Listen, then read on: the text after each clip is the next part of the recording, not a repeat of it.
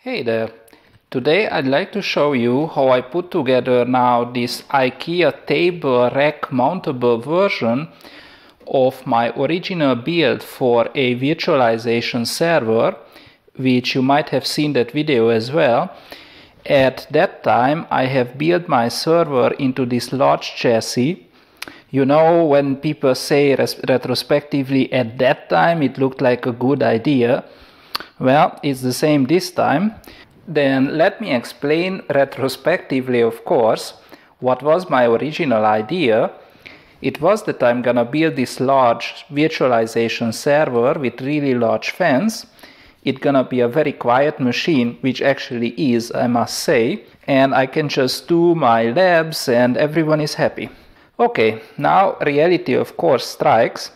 I had all wired up nicely to make finally a video for Cisco StackWise Port 2, and then, the thing is that I was just simply not able to hear myself from the fan noise of the 4 switches, which is definitely not a fun thing. Namely, once I was rolling this thing next to me and plugging in some of the interfaces into this thingy here, I realized that these Cisco switches are just as loud as a loud computer. So for me, at least, it became clear that I need to do something about separating the lab portion and the place where I sit. In addition to the reduced noise level, also it's really nice to have such a mobile setup, because now I can then just cable this thing up, so directly I can cable using short cables the network cards directly to my switches. This of course meant that I had to buy a second computer and then put the original hardware from this large chassis into this one.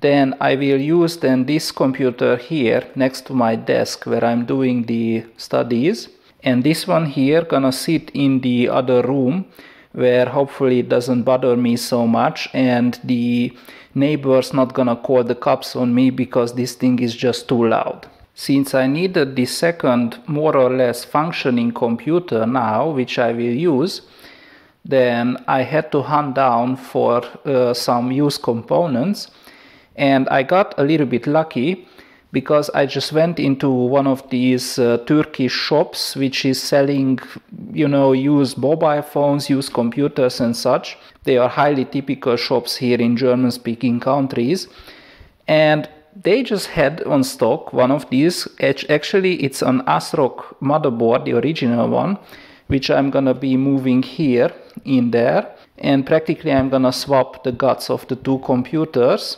The first thing I did was, of course, to remove all the components from this chassis of this small second-hand computer.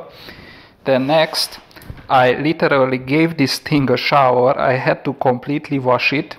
Now, as you see, this thing is just dirty. Earlier it was filthy. Someone, I think, have spilled Coke on it. At least that's what I'm hoping, that it's not something else. Once this poor chassis have dried after this shower, of course I put it next to the heat radiator, so it dried in about 6 hours. Anyway, so I drilled 2 3mm holes on the end of the chassis. So this is where you install then here your cards. And in the 2 ends then I drilled these holes, and using the mounting brackets which you normally use for Cisco 3750G switches or the 3750 series, then I will use to actually kind of IKEA rack mount this chassis, so I can easily then screw these things on the 2 sides. Of course, do the drilling before you build in the motherboard, because the small debris of metal gonna totally kill your motherboard. To clean up the chassis from this metal debris, prefer to use such a neodymium magnet, and then this will pick up all these tiny metal pieces. It's gonna stick to them, of course. Probably you might even able to see on the camera that it picked up all these tiny stuff. So again, if these things gonna go into the chipset next to the ball grid arrays, the chipset gonna short circuit and die. So whenever you drill a case, keep this in mind. And yeah, now it's then time to put in the old components of the earlier virtualization host build. I'm gonna be building into this small chassis more or less the same components like I had in the previous build.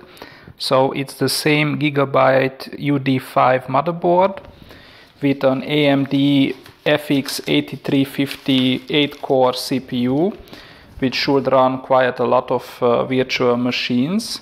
Then I'm gonna build in 3 of these HP NC364T cards, which are quad gigabit. Something what I needed to change was that I have to use now a somewhat smaller CPU cooler, because the old one just doesn't fit in the small chassis.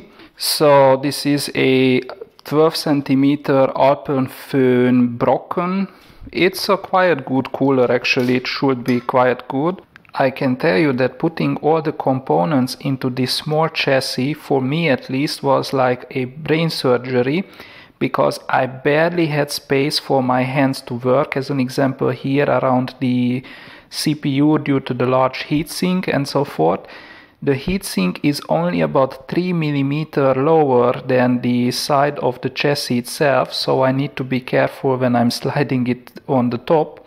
You might notice that the cooler is actually just mounted here in this direction, and that's because I want this cooler to also suck a bit of air away from the cards, which gonna get really hot, and then this thing gonna go to the power supply, and then the power supply here gonna push the whole heat out of the chassis. Here is then the chassis with these rack mount ears screwed on the 2 sides on the back side, so this will be facing towards the switches.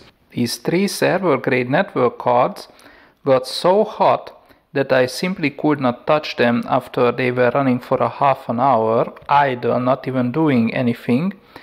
So I have installed this 12 centimeter fan right on top of them. What I tried here, I never did this before. So here you see, I just realized that actually the distance between these PCI cards, what you normally screw the screws on, is that exactly 12 centimeters between about 5 of them. So it's a good thing, because using these intercooler screws, I was able to nicely fasten this cooler inside the chassis. So even if I buy an InfiniBand card, this thing here gonna keep the InfiniBand card cool as well. These for the time being are only quad gigabit cards, so they only use about up to 12 watt of power, which is not so bad. However, in the future I'm gonna definitely buy at least one InfiniBand card, and InfiniBand cards are running hot. Yeah, I definitely have to put in more air into the cards to make the whole thing a little bit, colorful and happy for me when I work on it. I also printed out this sheet of paper. It's more or less like the birth certificate and the destiny of this poor server here, because it's gonna be running Linux KVM as the hypervisor, then mostly GNS3 as well. And I'm working with Debian, in spite that everyone is crazy nowadays about Ubuntu. I really have issues with Ubuntu, so I'm gonna stick with Debian as long as I can. So now then I can just slide this thing into my IKEA rack made or converted into a rack table, this white thingy here with the metal handles. And once I push it in, ta-da! Hallelujah! Now I got a rack mountable server. This is by far not the final incarnation of this rack, because these 3 switches here, these are 3750G series gigabit switches. They use about 200 watt of power. The power is not that much of an issue, the noise is the issue, and this means that I need to get rid of these 3.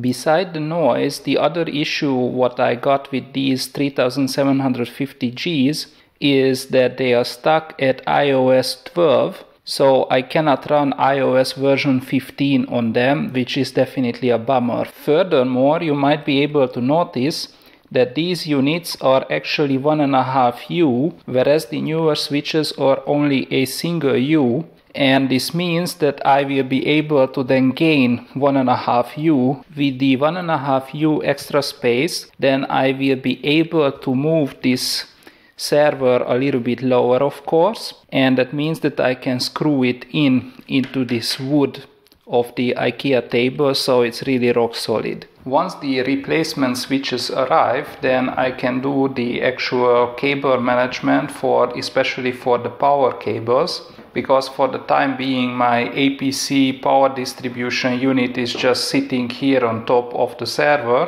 which I'm not sure whether it's a good idea since this is the air hole for the cards. So I'm gonna most probably have to move this thingy here on the side of the table. Many thanks for watching. I hope you learned something from my endeavor to trying to build on the cheap. Let me know what you think about this build, and yeah, just put your comments in the description below what you would have totally done differently.